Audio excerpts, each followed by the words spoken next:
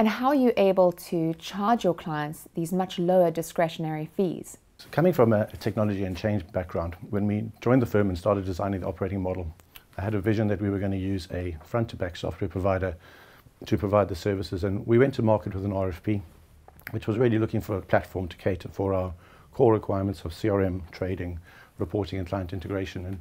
we looked across the market, both in the UK and Europe, and weren't really finding a suitable solution that could meet our requirements. So being a new firm, we were fortunate that we didn't come with a lot of legacy systems or technical debt. So we took the decision to actually build and design some of the system ourselves, due to the fact that we were going to be custodian agnostic. So again, the technology was listening to the business, and we couldn't find a platform that met our needs. So we embraced the Microsoft Cloud technology through the use of both Office 365 and Azure platforms,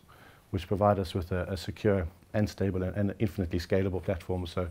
sitting behind the two-factor authentication, we're able to build secure services that are then elastically scalable on both the front and back office side. So what we've developed is a system that is custodian agnostic, and that means that we can keep the costs down by rapidly integrating new clients and custodians,